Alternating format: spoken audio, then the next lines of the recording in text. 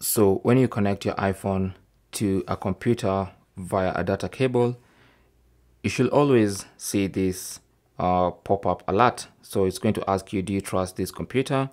And then you can choose whether you trust or you don't trust.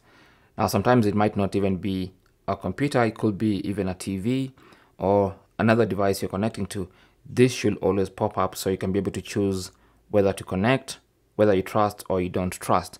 Now, in case you're not seeing this when you connect your iPhone to other devices, then here's something you can do.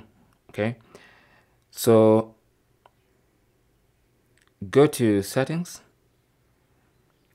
On the main settings page, go to general, tap on that, and then scroll down to transfer or reset iPhone, tap on that, and then tap on reset. And then from the reset options, choose reset location and privacy. So that's going to reset all your location and privacy data. It's not going to reset the whole phone. It's only going to reset the privacy and location data. So enter your passcode. And then once you enter the passcode, you'll have the option to confirm you want to reset settings. As you can see, this will reset your location and privacy settings to factory defaults. So tap on that, and that's going to reset your location and privacy settings. So once you do that, you can now try to connect the cable again.